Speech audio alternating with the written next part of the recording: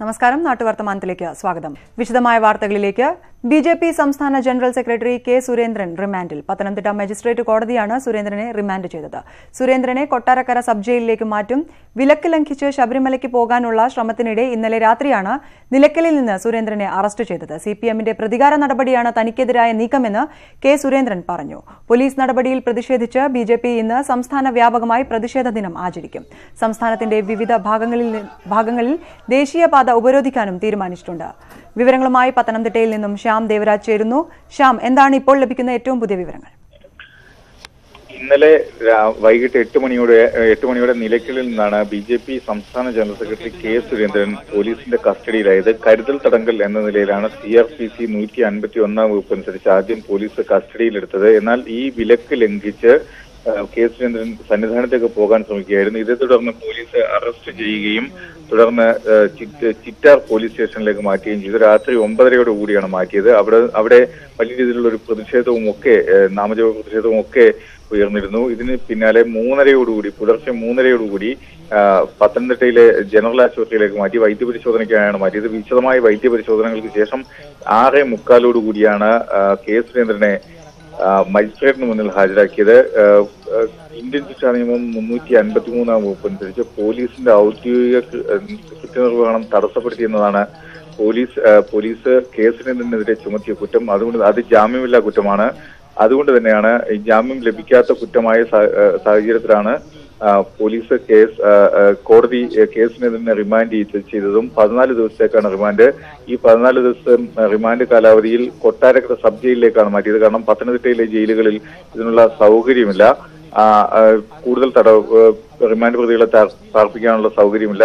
K Surendran ഉൾപ്പെടെ 3 പേരാണ് ഇതിൽ ഉള്ളത്, അറസ്റ്റിലായതും റിമാൻഡിലായതും. അതുകൊണ്ട് തന്നെ ഇതിനുശേഷം ഇവരെ കൊട്ടാരക്കര സബ് ജയിലിനുള്ളിൽ അല്പസമയത്തിനുള്ളിൽ എത്തിക്കും. 8:45 എത്തിക്കും. നേരത്തെ ഈ കേസുമായി ബന്ധപ്പെട്ട് സമാനമായ സാഹചര്യത്തിൽ ഹിന്ദു ഐക്യവേദി നേതാവ് KP ശശികലയും അറസ്റ്റിലായിരുന്നു. പക്ഷെ അത് കരുതൽ തടങ്കൽ എന്ന നിലയിലായിരുന്നു. എക്സിക്യൂട്ടീവ് മജിസ്ട്രേറ്റിന് ഉറപ്പ് നൽകിയതിനെ തുടർന്ന് ജാമ്യം നൽകി ഇന്നലെ തന്നെ വിട്ടയക്കുകയും ചെയ്തു. അവർ ഇന്ന് മലചവിട്ടും എന്നാണ് നമ്മൾ പ്രതീക്ഷിക്കുന്നതും. കെ സുരേന്ദ്രനെ എന്തായാലും ഇപ്പോൾ റിമാൻഡ് കോടതി ഉത്തരവനുസരിച്ച് ഇപ്പോൾ കൊട്ടാരക്കര സബ് ജയിലിലേക്ക് മാറ്റിയിട്ടുണ്ട്. ശ്യാം, എന്തൊക്കെ നിയമവഴികളാണ് ഇനി സുരേന്ദ്രന്റെ മുന്നിലുള്ളത്? എന്തൊക്കെ പ്രതിഷേധ പരിപാടികളാണ് BJP നേതാക്കൾ സംഘടിപ്പിക്കുന്നത്? കെ സുരേന്ദ്രൻ ഇന്ന് തന്നെ പത്തനംതിട്ട ജുഡീഷ്യൽ 1ാം ക്ലാസ് മജിസ്ട്രേറ്റ് കോടതിയിൽ ജാമ്യാപേക്ഷ നൽകിയിട്ടുണ്ട്. നിലയ്ക്കൽ ഉൾപ്പെടുന്ന പ്രദേശം റാന്നി മജിസ്ട്രേറ്റ് കോടതിയുടെ പരിഗണനയിലാണ് വരുന്നത്. ജുഡീഷ്യൽ 1ാം ക്ലാസ് മജിസ്ട്രേറ്റ് കോടതിയുടെ പരിഗണനയിലാണ് വരുന്നത്. പക്ഷേ റാന്നി മജിസ്ട്രേറ്റ് ഇന്ന് അവധിയാണ്. അതുകൊണ്ടാണ് പത്തനംതിട്ട മജിസ്ട്രേറ്റിന്റെ മുന്നിൽ കെ സുരേന്ദ്രനെ പോലീസ് ഹാജരാക്കിയതും. കെ സുരേന്ദ്രൻ ഇന്ന് ജാമ്യാപേക്ഷ നൽകിയിട്ടുണ്ട്. പക്ഷേ ഈ ജാമ്യാപേക്ഷ പത്തനംതിട്ട മജിസ്ട്രേറ്റ് കോടതി പരിഗണിക്കില്ല. കാരണം നാളെ ഇത് സംബന്ധിച്ച ചുമതല തിരുവല്ല മജിസ്ട്രേറ്റിനാണ്. തിരുവല്ല മജിസ്ട്രേറ്റിന് ചുമതല നൽകി നാളെ ഒരു ദിവസത്തേക്ക് ചുമതലയുണ്ട്. അത് താൽക്കാലിക ചുമതലയാണ്. ഇതിനുശേഷം മറ്റന്നാൾ മാത്രമാകും വീണ്ടും റാന്നി മജിസ്ട്രേറ്റ് കോടതിയിലേക്ക് ചുമതലകളെല്ലാം പൂർണ്ണ ചുമതല എത്തുക. ആ സാഹചര്യത്തിൽ റാന്നി മജിസ്ട്രേറ്റ് കോടതിയായിരിക്കും ജാമ്യാപേക്ഷ പരിഗണിക്കുകയും ചെയ്യുക. ഈ കെ സുരേന്ദ്രനെതിരായിട്ടുള്ള എല്ലാ കേസുകളുടെയും വിശദാംശങ്ങൾ പോലീസ് തേടുന്നുണ്ട് എന്നാണ് കെ സുരേന്ദ്രൻ തന്നെ നമ്മളോട് പറഞ്ഞത്, മാധ്യമങ്ങളോട് പറഞ്ഞത്. അങ്ങനെയെങ്കിൽ പോലീസിനോട് നിലപാട് തേടുമ്പോൾ പോലീസ് കെ സുരേന്ദ്രന്റെ ജാമ്യാപേക്ഷ എതിർക്കാനാവും തീരുമാനം. പക്ഷേ മജിസ്ട്രേറ്റ് കോടതി ഇതിൽ എന്ത് തീരുമാനമെടുക്കുമെന്നതാണ് ഏറ്റവും പ്രധാനം. കാരണം ജാമ്യം നൽകുകയോ നൽകാതിരിക്കുകയോ ചെയ്യാനുള്ള പൂർണ്ണമായ വിവേചനാധികാരം മജിസ്ട്രേറ്റ് കോടതിക്കുണ്ട്. ഇതുമായി ബന്ധപ്പെട്ട് വളരെ വലിയ രീതിയിലുള്ള പ്രതിഷേധം പത്തനംതിട്ട ജില്ലയിലും ഇന്നുണ്ട്. കെ സുരേന്ദ്രന്റെ അറസ്റ്റുമായി ബന്ധപ്പെട്ട് BJP സംസ്ഥാന തലത്തിൽ തന്നെ ഇന്ന് പ്രതിഷേധ പരിപാടികൾക്ക്, പ്രത്യേകിച്ചും സംസ്ഥാന ദേശീയ പാതകൾ സ്തംഭിച്ചുകൊണ്ടുള്ള ഒരു പ്രതിഷേധത്തിന് അവർ ആഹ്വാനം ചെയ്തിട്ടുണ്ട്. അതായത് BJP ജില്ലാ കമ്മിറ്റികളുടെ നേതൃത്വത്തിലാണ് ഈ സമരം നടക്കുക. ഇന്നലെ രാത്രി തന്നെ എറണാകുളത്തും അടക്കം കൊച്ചിയിൽ ഉൾപ്പെടെ അത്തരം സമരപരിപാടികൾ നടന്നിരുന്നു. ഇന്ന് പത്തനംതിട്ടയിൽ ആഹ്വാനം ചെയ്തിരിക്കുന്നത് തിരുവല്ലയിലാണ്. തിരുവല്ലയിൽ രാവിലെ 10 മണിയോടുകൂടി ഈ പ്രതിഷേധ പരിപാടി സംഘടിപ്പിക്കാനാണ് സംസ്ഥാന പാത തടഞ്ഞുകൊണ്ടുള്ള ഗതാഗതം സ്തംഭിപ്പിച്ചുകൊണ്ടുള്ള ഒരു പ്രതിഷേധ പരിപാടി ആസൂത്രണം ചെയ്യാനാണ് BJP ജില്ലാ കമ്മിറ്റി തീരുമാനിച്ചിരിക്കുന്നത്. ശ്യാം, ഈ നടപടിയിൽ കെ സുരേന്ദ്രന്റെ പ്രതികരണം എന്തായിരുന്നു? മറ്റ് BJP നേതാക്കൾ എത്തരത്തിലാണ് ഈ നടപടിക്ക് നേരെ പ്രതികരിച്ചത്? കെ സുരേന്ദ്രൻ റിമാൻഡ് കാര്യം അറിഞ്ഞതിന് ശേഷം മജിസ്ട്രേറ്റ് മുന്നിൽ നിന്നും പുറത്തേക്ക് വരുമ്പോൾ നമ്മൾ പ്രതികരണം തേടിയിരുന്നു. അപ്പോൾ കെ സുരേന്ദ്രൻ പറഞ്ഞത് അയ്യപ്പന്റെ ആചാരങ്ങൾ സംരക്ഷിക്കാനുള്ള പോരാട്ടത്തിലാണ് കെ സുരേന്ദ്രൻ ഉൾപ്പെടെയുള്ളവർ. അതുകൊണ്ട് അയ്യപ്പന്റെ ആചാരം സംരക്ഷിക്കാൻ വേണ്ടി ഇറങ്ങിയതിന്റെ പേരിലാണ് തനിക്കെതിരെ കേസ് വന്നത്. ഇത് രാഷ്ട്രീയമായ ഇടപെടലാണ്, രാഷ്ട്രീയമായ തീരുമാനത്തിന്റെ ഭാഗമാണ് ഇത്തരം നടപടികൾ. തനിക്കെതിരെ കേസെടുക്കാനുള്ള ഒരു കാര്യവും പ്രത്യേകിച്ചില്ല. താൻ പൊതുപ്രവർത്തകനാണ്, അങ്ങനെ കേസെടുക്കാനുള്ള ഒരു കാര്യവും പോലീസിനില്ല. പക്ഷേ തന്റെ നിയമവിരുദ്ധമായ അറസ്റ്റാണ് തനിക്കെതിരെ പോലീസ് നടത്തിയിരിക്കുന്നത് എന്നുമാണ് കെ സുരേന്ദ്രൻ മാധ്യമങ്ങളോട് പറഞ്ഞത്. നന്ദി ശ്യാം ദേവരാജ്. കെ സുരേന്ദ്രനെ അല്പസമയത്തിനകം കൊട്ടാരക്കര സബ് ജയിലിലേക്ക് മാറ്റും. വിശദാംശങ്ങളാണ് ശ്യാം ദേവരാജ് നൽകിയത്. പ്രതിഷേധങ്ങളുടെ പശ്ചാത്തലത്തിൽ സന്നിധാനത്തും പമ്പയിലും കനത്ത സുരക്ഷയാണ് ഒരുക്കിയിരിക്കുന്നത്. കഴിഞ്ഞ ദിവസം പോലീസ് അറസ്റ്റ് ചെയ്ത് വിട്ടയച്ച ഹിന്ദു ഐക്യവേദി സംസ്ഥാന അധ്യക്ഷ കെ പി ശശികല ഇന്ന് ശബരിമല ദർശനത്തിന് എത്തിയേക്കും. അതേസമയം വൻ ഭക്തജന തിരക്കാണ് സന്നിധാനത്തും പമ്പയിലും അനുഭവപ്പെടുന്നത്. വിവരങ്ങളുമായി സന്നിധാനത്ത് നിന്നും ഉമേഷ് ബാലകൃഷ്ണൻ ചേരുന്നു. ഉമേഷ്, സന്നിധാനത്ത് ഇപ്പോൾ തിരക്കുണ്ടോ? ഭക്തജനങ്ങൾ എത്തിത്തുടങ്ങിയോ? എന്തൊക്കെയാണ് വിശദാംശങ്ങൾ?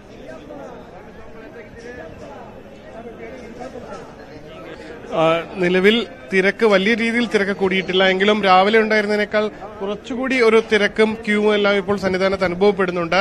പക്ഷേ സാധാരണഗതിയിൽ ഞായറാഴ്ച വലിയ തിരക്ക് അനുഭവപ്പെടാറുള്ള ദിവസമാണ്. പക്ഷേ അങ്ങനെയല്ല സാഹചര്യങ്ങൾ. നിലവിൽ കുറവാണ് ആളുകളുടെ എണ്ണവും, എത്തുന്ന ദർശനത്തിനെത്തുന്ന ആളുകളുടെ എണ്ണവും. അതും ഇന്ന് നട തുറന്ന ആദ്യ ഞായറാഴ്ചയാണ്. സ്വാഭാവികമായി ഏറ്റവും കൂടുതൽ മലയാളി ഭക്തർ ഇന്ന് എത്തേണ്ടതാണ്. പക്ഷേ ഇപ്പോൾ എത്തുന്നത് കൂടുതലും മറ്റ് സംസ്ഥാനങ്ങളിൽ നിന്നുള്ള അയ്യപ്പ ഭക്തരാണ്. അവരാണ് ഏറ്റവും കൂടുതൽ എത്തിക്കൊണ്ടിരിക്കുന്നതും. ഈ ഒരു സാഹചര്യത്തിൽ പോലീസിന്റെ നിരീക്ഷണം ശക്തമായി ഉണ്ടെങ്കിൽ പോലും കർശന നിയന്ത്രണങ്ങൾ ഇപ്പോഴും ഏർപ്പെടുത്തിയിട്ടില്ല. നിയന്ത്രണങ്ങൾ കൂടുതൽ ഏർപ്പെടുത്താതെയാണ് ഇപ്പോൾ നടക്കുന്നത്. എങ്ങനെയാ എവിടുന്ന് എത്തുന്നത്? പാലക്കാട്. എന്തെങ്കിലും ബുദ്ധിമുട്ടുകളൊക്കെ ഉണ്ടായോ? ഇന്ന് പ്രത്യേകിച്ച് ബുദ്ധിമുട്ടൊന്നും ഉണ്ടായിരുന്നില്ല. ഇന്ന് സുഖകരമായിരുന്നു യാത്രയെല്ലാം. വലിയ തിരക്കുണ്ടായിരുന്നില്ല. ബസ്സിലെ സംഭവം പറയാതെ വയ്യ. എന്താന്ന് വെച്ചാല് ടിക്കറ്റ് നമ്മൾ എടുത്തു കഴിഞ്ഞാല് അതിനകത്ത് പിന്നെ ഭയങ്കര തിരക്ക്. പിന്നെ കണ്ടക്ടർ വന്ന് അത് പരിശോധിച്ച ശേഷമൊക്കെയാണ് പിന്നെ നമ്മളിങ്ങനെ വിട്ടേക്കുന്നത്. അത് ഒരുപാട് സമയം നമുക്ക് അതിൽ പോയി. വെറുതെ 2 മണിക്കൂർ അതിനു വേണ്ടി കാത്തിരിക്കേണ്ട ഒരു അവസ്ഥയാണ് ബസ്സിന്റെ. 2 മണിക്കൂർ എത്ര നേരം മതി ഈ തിരക്കും. അതാണ് അവർ ബസ്സിന് 2 മണിക്കൂർ നിർത്തി. ബസ്സിലുണ്ടാവുന്ന ബുദ്ധിമുട്ടാണല്ലേ പ്രധാന ബസ്സിലാണ് ബുദ്ധിമുട്ട്. ടിക്കറ്റ് വാങ്ങി ബസ്സിൽ 2 മണിക്കൂർ നമ്മൾ ഇരുന്നാലാണ് ചെക്കർ വരുള്ളൂ. ചെക്കർ വന്നു കഴിഞ്ഞാൽ അപ്പോഴേക്കും വീണ്ടും ജനങ്ങൾ വന്ന് കയറി വീണ്ടും അവിടെ 2-2.5 മണിക്കൂർ അവിടെ തന്നെയാണ് സ്റ്റേ ആണ്. ഇപ്പൊ ഈ ലെവലാണെന്നുണ്ടെങ്കിൽ ഇവര് തിരക്ക് വരുമ്പോ എന്താ സ്ഥിതി എന്ന് പറയാൻ പറ്റില്ല. தமிழ்நாடு சமய டிக்கெட் வந்து ஒரு டிக்கெட் வந்து 10 டிக்கெட் 20 டிக்கெட் ஒன்னா கொடுத்துட்றாங்க. அந்த டிக்கெட் வாங்கி ஏற்ற பிறகு ஒரு சாமி வந்து இறங்கிச்சுன்னு வச்சுக்கா, மொத்த டீ எங்க நின்று சாமி எப்படி வரும்? அது கண்டக்டர் செக் பண்றாரு. அந்த கண்டக்டர் பஸ்ஸில் டிக்கெட் வாங்கிடலாமே. அங்க டிக்கெட் வாங்கிட்டு வந்து யாரது அந்த கண்டக்டர் பஸ்ஸில் டிக்கெட் வாங்கிட்டா நாம ஒருத்தர் வந்து கிளம்ப நாங்கள் பஸ்ஸில் ஒரு 55 பேர் வரோம், 50 பேர் வரோம். ஒரே பஸ் 50 பேர் ஏற முடியுமா? ടോട്ടലാ ടിക്കറ്റ് കൊടുത്തുறாங்க. വരുന്ന വഴിക്ക് എന്തെങ്കിലും ഈ പോലീസിന്റെ നിയന്ത്രണങ്ങളോ അങ്ങനെ ഉണ്ടായിരുന്നു?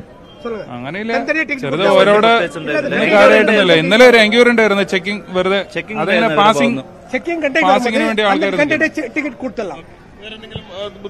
ഇല്ല, പ്രത്യേകിച്ചൊന്നുണ്ടായിരുന്നില്ല.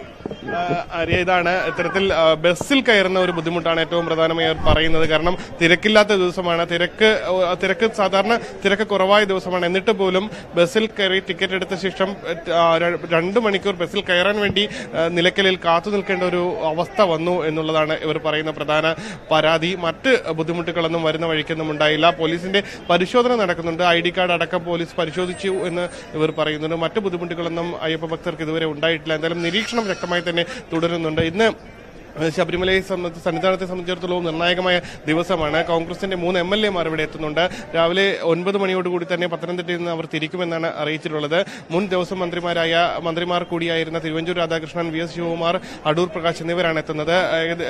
9 മണിക്ക് തന്നെ തിരിച്ചാൽ ഉച്ചയോടുകൂടി ഇവിടെ എത്തും. അവർ ഇന്ന് ഇവിടെ തങ്ങി അയ്യപ്പ ഭക്തരുടെ പ്രശ്നങ്ങളും എല്ലാം മനസ്സിലാക്കി, അടിസ്ഥാന സൗകര്യങ്ങളുടെ അപര്യാപ്തതയും എല്ലാ കാര്യങ്ങളും മനസ്സിലാക്കിയ ശേഷമേ അവർ തിരികെ പോവുകയുള്ളൂ. അതോടൊപ്പം കഴിഞ്ഞ ദിവസം മരക്കൂട്ടത്ത് നിന്ന് അറസ്റ്റ് ചെയ്ത് നീക്കിയ ഹിന്ദു ഐക്യവേദി നേതാവ് KP ശശികലയും ഇന്ന് എത്തുമെന്ന് അറിയുന്നുണ്ട്. പക്ഷേ ഇപ്പോഴും അത് എപ്പോൾ തിരിക്കുമെന്നുള്ള കാര്യം വ്യക്തമായിട്ടില്ല. കാരണം ശാരീരിക ബുദ്ധിമുട്ടുകളുണ്ട്. അതുകൊണ്ട് വിശ്രമത്തിലാണ്. ഇപ്പോഴും പത്തനംതിട്ടയിൽ തന്നെ ഉണ്ട്, പത്തനംതിട്ട ജില്ലയിൽ തന്നെ ഉണ്ട് അവർ. പക്ഷേ ഇപ്പോഴും വിശ്രമത്തിലാണ്. അവർ കൂടി എത്തിക്കഴിഞ്ഞാൽ ഒരു പക്ഷേ KP ശശികല സന്നിധാനത്ത് എത്തിക്കഴിഞ്ഞാൽ ഏതെങ്കിലും തരത്തിലുള്ള പ്രതിഷേധങ്ങൾ ഉണ്ടാകുമോ എന്നുള്ളൊരു റിപ്പോർട്ടും പോലീസിനുണ്ട്. കാരണം പല സ്ഥലങ്ങളിലും KP ശശികലയുടെ ഹിന്ദു ഐക്യവേദിയെ പ്രവർത്തകരും സുരേന്ദ്രനെ അനുകൂലിക്കുന്നവരും സന്നിധാനത്തിന്റെ വിവിധ ഭാഗങ്ങളിലുണ്ട് എന്ന് തന്നെയാണ് പോലീസ് റിപ്പോർട്ട് ചെയ്യുന്നത്. ഈ KP ശശികല എത്തിക്കഴിഞ്ഞാൽ അവർക്ക് പിന്തുണയുമായി ഇവരെല്ലാം ഒന്നിച്ച് കൂടാനുള്ള സാധ്യതയും പോലീസ് പറയുന്നുണ്ട്. അങ്ങനെ കൂടിക്കഴിഞ്ഞാൽ നിരോധനാജ്ഞ നിലനിൽക്കുന്ന സ്ഥലമാണ്. അതുകൊണ്ട് തന്നെ അവരെ പിന്തിരിഞ്ഞു പോകാൻ പോലീസ് ആവശ്യപ്പെടും. അങ്ങനെയെങ്കിൽ ഒരുപക്ഷെ മറ്റെന്തെങ്കിലും പ്രതിഷേധമോ മറ്റോ ഉണ്ടാവാൻ സാധ്യതയുണ്ട് എന്നും പോലീസ് മുൻകൂട്ടി കാണുന്നുണ്ട്. അറിയാം ഉമേഷ് പറഞ്ഞതുപോലെ KP ശശികലയെ പോലുള്ള നേതാക്കൾ അവിടെ എത്താനുള്ള സാധ്യത നിലനിൽക്കെ പരിശോധന ശക്തമാക്കാനുള്ള സാധ്യത വളരെയധികം കൂടുതലല്ലേ, പ്രത്യേകിച്ചും ശബരിമല പരിസരത്ത്? ഒപ്പം തന്നെ എന്തൊക്കെ സുരക്ഷാ ക്രമീകരണങ്ങളാണ്, പ്രതിഷേധമുണ്ടായാൽ എന്തൊക്കെ ക്രമീകരണങ്ങൾ ഒരുക്കാനാണ് പോലീസിന്റെ നീക്കം?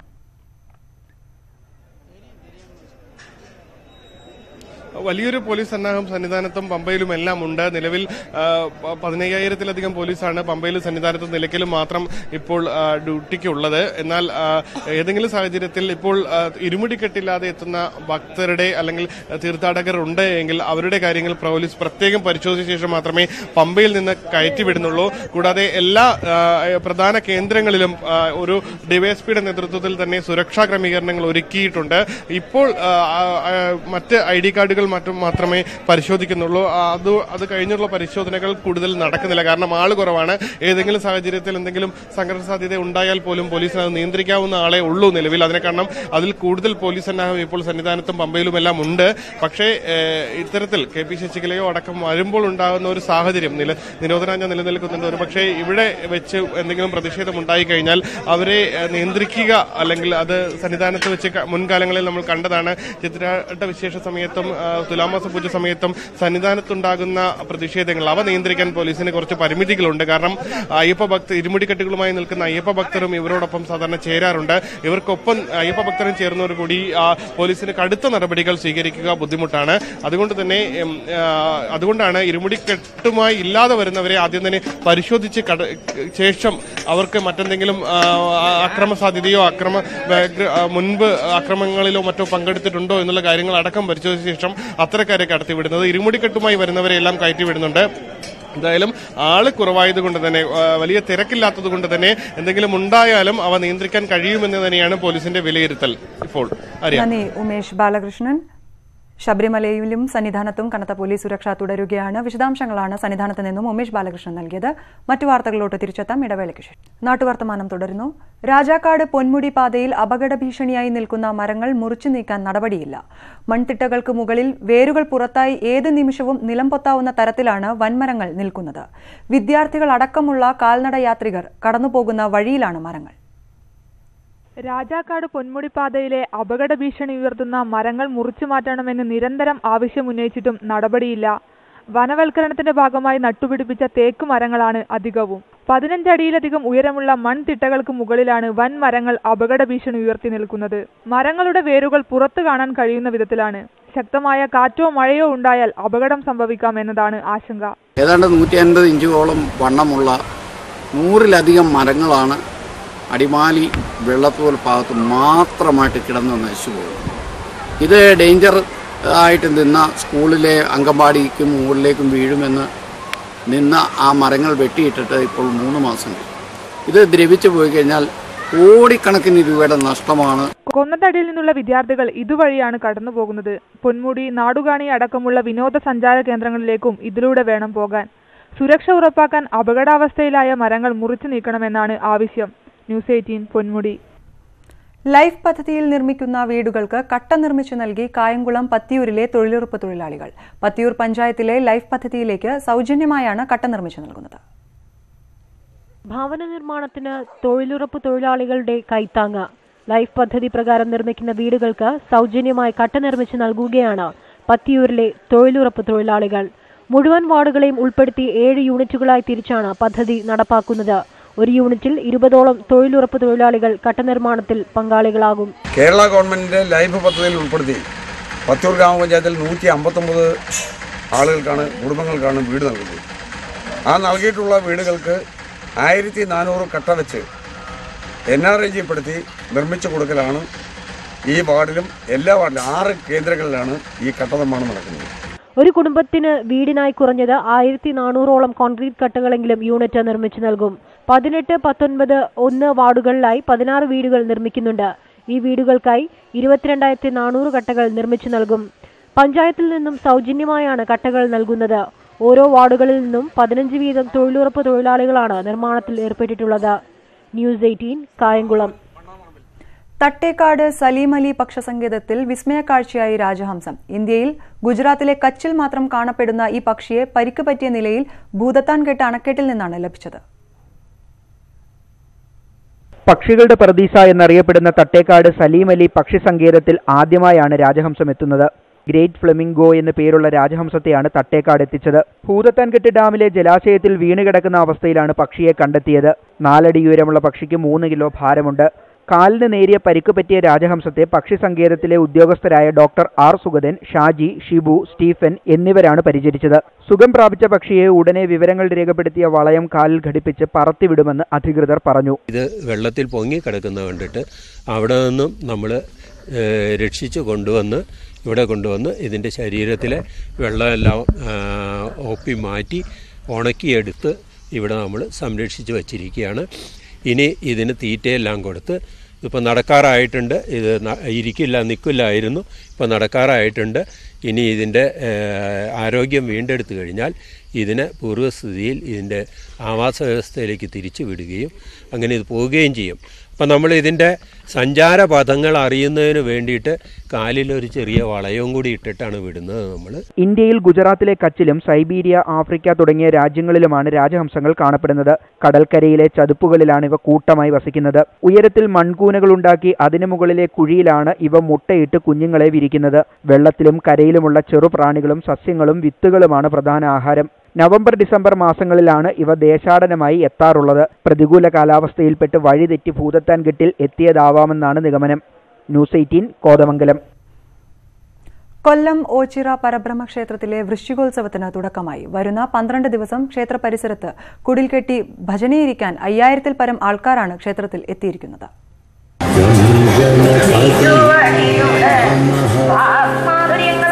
12 നാൾ നീണ്ടു നിൽക്കുന്നതാണ് ഉത്സവം. 900 കുടിലുകളിലും ഓംകാര സത്രത്തിലുമായി 5000-ഓളം ഭക്തജനങ്ങളാണ് ഭജനയിരിക്കുന്നത്. ഇവർക്കാവശ്യമായ എല്ലാ സജ്ജീകരണങ്ങളും ക്ഷേത്രത്തിൽ ഒരുക്കിയിട്ടുണ്ടെന്ന് ഭാരവാഹികൾ അറിയിച്ചു. ക്ഷേത്ര പ്രവേശന വിളംബരത്തിന് നൂറ്റാണ്ടുകൾക്ക് മുമ്പ് എല്ലാവർക്കും ഒരുപോലെ പ്രവേശിക്കാവുന്നതും എല്ലാവർക്കും ഒരുപോലെ ആരാധിക്കാവുന്നതും ആയ ഒരു ക്ഷേത്രമാണ് ഇതെന്ന് എല്ലാവർക്കും അറിയാവുന്നത്. ഈ പ്രാവശ്യം നമ്മുടെ ഓച്ചിറ പടനിലത്ത് ഏതാണ്ട് 900-ഓളം കുടിലുകളിലാണ് ഭക്തജനങ്ങൾ താമസിക്കുന്നതിന് വേണ്ടി എത്തിയിട്ടുള്ളത്. വൃശ്ചിക മഹോത്സവത്തിന് ഭജനയിരിക്കാൻ എത്തുന്നവർക്ക് പുറമെ ക്ഷേത്രത്തിലെ സ്ഥിരം അന്തേവാസികളായ 100-ലധികം ഭക്തരുമുണ്ട്. അന്തേവാസികളുടെ ഭക്ഷണം ഉൾപ്പെടെ എല്ലാ ചിലവുകളും വഹിക്കുന്നത് ക്ഷേത്ര ഭരണസമിതിയാണ്. ഓണാട്ടുകരയിലെ അയ്യപ്പ ഭക്തർ ഓച്ചിറ പരബ്രഹ്മത്തെ ദർശിച്ച് അനുഗ്രഹം തേടിയ ശേഷമാണ് ശബരിമലയിലേക്ക് പുറപ്പെടുന്നത്. ക്ഷേത്രത്തിലെത്തി മാലയും അയ്യപ്പ മുദ്രയും വാങ്ങി പൂജിച്ച് പടനിലത്ത് തേങ്ങയുടച്ചാണ് വ്രതാരംഭം. നവംബർ 28-ന് 12 വിളക്കോടെയാണ് വൃശ്ചിക മഹോത്സവത്തിന് സമാപനമാകുന്നത്. ന്യൂസ് 18 ഓച്ചിറ. പ്രളയത്തിൽ പാടെ തകർന്ന ഇടുക്കി പന്നിയാർകുട്ടിയിൽ ദുരന്തഭീതി ഒഴിയുന്നില്ല. കഴിഞ്ഞ ദിവസമുണ്ടായ ശക്തമായ മഴയിൽ പ്രദേശത്ത് വീണ്ടും മണ്ണിടിച്ചിലുണ്ടായി. ഇതോടെ ഏക്കർ കണക്കിന് പ്രദേശത്ത് കൃഷി നശിച്ചു.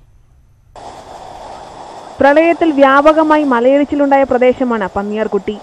600 അടിയോളം ഉയരത്തിലുള്ള മലയിടിഞ്ഞ് പന്നിയാർ പുഴയിലേക്ക് പതിച്ചിരുന്നു. ഇതോടെ പ്രദേശത്ത് വെള്ളം കയറി. പ്രളയത്തിന് ശേഷം വീണ്ടും പൂർവ്വസ്ഥിതിയിലേക്ക് എത്തുന്നതിനിടെയാണ് കഴിഞ്ഞ ദിവസം പെയ്ത ശക്തമായ മഴയിൽ മണ്ണിടിച്ചിലുണ്ടായത്. നാട്ടുകാരും ഫയർഫോഴ്സും ചേർന്നാണ് മണ്ണ് നീക്കിയത്. സമീപത്ത് ഉരുൾപൊട്ടൽ കൂടി ഉണ്ടായതോടെ ഏക്കർ കണക്കിന് കൃഷി നശിച്ചു.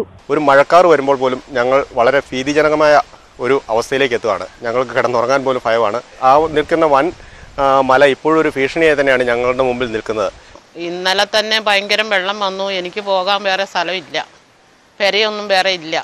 റോഡ് ഗതാഗതം താൽക്കാലികമായി പുനഃസ്ഥാപിച്ചെങ്കിലും മണ്ണിടിച്ചിലിനെ തുടർന്ന് അപകട ഭീഷണി നിലനിൽക്കുന്നു.